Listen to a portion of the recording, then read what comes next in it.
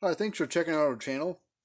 If you've got a Stafix unit or of any kind, or a SpeedRite energizer of any kind, we would be happy to work on it for you. We do give free quotes, an 18-month warranty, but we're going to kind of go through this unit, talk about a little bit about it, and maybe do a little review on it, what we think about it. I don't sell things. I sell some parts on occasion, but I don't sell new units at this time.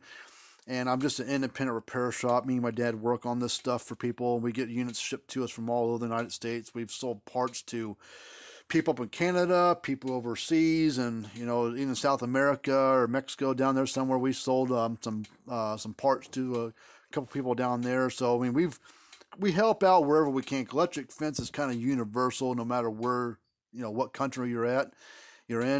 They're all similar in the way that they act and operate. And some of these brands are sold everywhere. Gallagher's globally sold. Parmak is up in Canada and down here. SpeedRite, they're global. Stafix, I don't know if Stafix is sold globally. I think it was just here in the States, I think. But anyways, Stafix x18i is the one we got here in front of us. The SpeedRite 18,000i is the same thing, just a different colored case. As of like spring or early summer, Stafix here in the States has been discontinued as a brand. Datamars bought out True Test, this company here, about a year and a half ago or so, and over the course of time they've got to get their bearings and everything, and they've decided, unfortunately, or whatever you want to call it, they're going to discontinue the Stafix brand. But the good thing is, SpeedRite is the same thing. It's like a GMC and a Chevy truck. They're the same thing on the inside, just a different badging or different color scheme on the outside. So, that's one and the same. So I don't know why they even had two brands that were the same thing, but they did. So, but that's the name of the game on that stuff. But we're going to go through this thing real quick and talk about it. All of our information is right there. You can go to our down below. There's in the drop down arrow, hit that little black arrow there, and there are links to our website. But you can get a hold of us about any time of the day almost, and talk to us about what you got. But let's go through this unit real quick. This is one that we fixed for a customer here recently. This is Stafix x18i, like I was saying, and you can see there. We're going to take it apart here real quick to show you the inside. It's got a lot of parts to it on the inside, a lot of electronic stuff going on. Get the back cover to pop off here. There we go. That's the inside of a x18i Stafix or SpeedRite 18,000i. How the thing's laid out, I'm not going to go through all the crap that's on there because a lot of stuff I don't know what the hell it is. Unfortunately, because a lot of electronics and gizmos on there. But this is your main power board. This is the main heart of the charger, this area up here. These three capacitors are soldered onto the board, built into it. And they're kind of like your, like I would guess your multiplier circuit. They would gradually build the charge up gradually. And then you got your two main charge capacitors that discharge all that energy, kind of gets built up to them. And then there's some circuitry in here that does all the timing and triggering and firing of it, and it takes this energy from here and discharges it through the transformer. Transformer spikes it up and spits it out to your terminals down here. This is your LCD board that does all your shows the numbers on the front, their voltages and stuff like that. Your lights that light up and flash across the front there, your red and green lights, are up in here. They're surface mounted LEDs that are soldered up here. They are tied together with this little ribbon cable right here.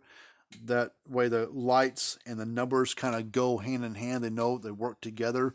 Basically, if the lights don't go all the way in the green, but they fall down to, say, the middle of the green, the number will also go down at the same time, say from reading 10 kV down to maybe 5 kV or whatever, depending on your kind of load. This board here is like your output.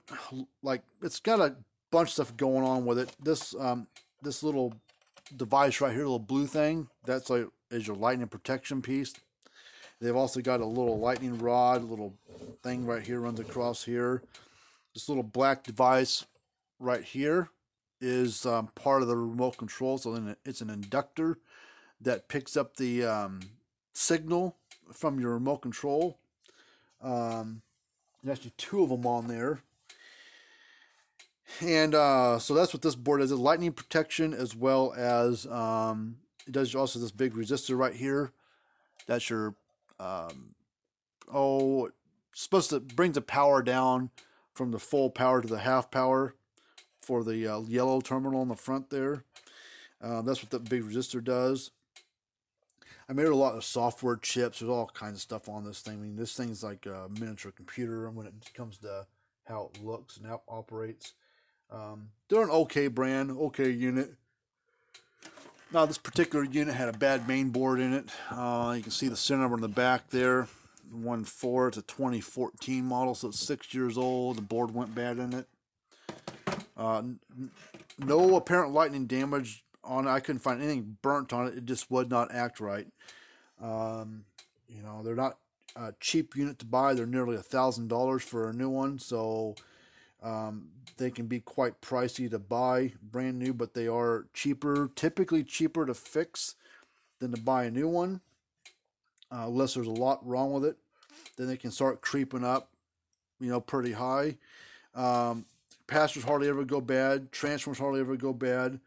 Depending on if lightning gets a hold of it or not, sometimes the LCD boards will go bad, or this logic board will go bad in it. And then, of course, all the power is applied to this board, so use the issues with the unit, or usually this main power board in it. And but they are repairable. They're not throwaway units by any means, unless they're just totally trashed inside. Then it might not be worth it to fix it. But if you ship one to us, we do give you a free quote, and we do put 18-month warranties on all the repairs that we do to a unit, no matter what age of the unit it is. So this 6-year-old unit has now got a 1.5 year warranty on it from us. You know, brand new as of 2020, somewhere in 2020, probably a few months ago, they came out with 3-year warranties on all their new stuff that they've got out there. They were 2-year warranties for the longest time, but they seemed to jump on the bandwagon like Gallagher did when Gallagher went to a 3-year warranty about 4 years ago, or 3 years ago or so, probably 3 years ago. And now Parmak's a 3-year warranty now because of Gallagher, and now Stafix, Speedrider, and Patriot. That's their other brand. That's a cheapo cousin brand. Those are all 3-year warranties because Gallagher went to 3-year warranty, so everybody else has got to compete. So they went to a 3-year warranty as well. So, well, let's power this unit on here. I've got that's one thing I need to do to this thing. This switch thing is very hard to turn. Slide across there. Let's fix that real quick. It's an easy fix. Yeah, we can do it from the outside. You see some contact cleaner, WD-40, anything like that. You know, just spray a little bit down inside here, and then work it across, get it started, and then you can kind of work it back and forth.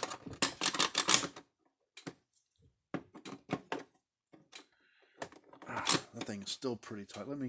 I just got this WD-40 contact cleaner, but I think we need some actually WD-40 stuff. So we'll get the regular WD-40. This is more of a lubricant too, anyways. There's just there's a magnet behind this thing, and there we go. You got to work it back and forth. I'll probably spray a little bit down here. And WD-40 doesn't hurt anything electronically, doesn't hurt stuff.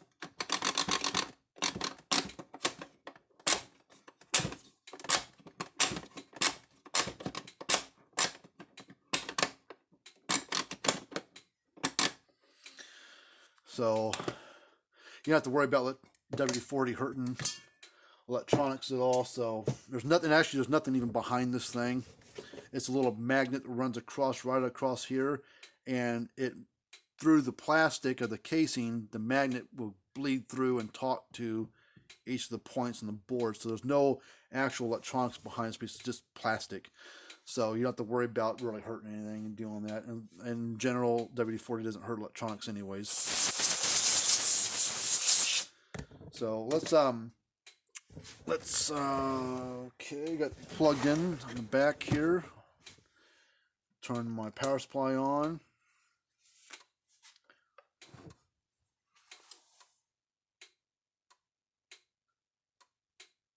So there's your clicking right along there, showing all the lights. Shows 10,000 volts on it. Let's get a meter here. We'll test it.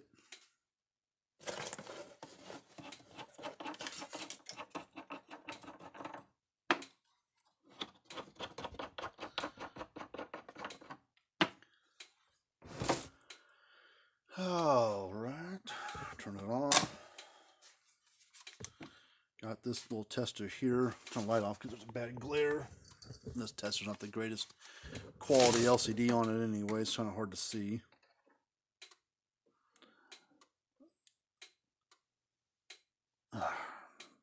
Well, it's hard to see it in the video, but this LCD on here is not the greatest quality of this tester, but reading 11,000 volts. The meter's up here says 10, so it's pretty close. We'll put this on there. This thing should be maxed out, but what's bad about this little thing, I like it, nice little tester, but you get about 10, 15, 20 joules or more out of it. This thing will start, this is electromechanical type, and it will arc inside here, and it won't allow it to go all the way up because the joules is too high, and it's arcing across inside. So we're going to hook it up. We'll see what happens. Well, not arcing yet, but it is working. Maxing this little tester out.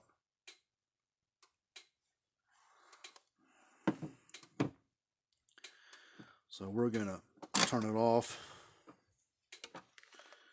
So, but yeah, we work on all this stuff. I mean, we're not really picky on what comes in. I mean, we're some brands and models we hate seeing because we're sick of working on them, because we get so many of them in because they're really bad design. But, you know, I guess the manufacturer doesn't want to make them any better. I guess keep making the same way and keep sending them in so I can make a little money on them, I guess.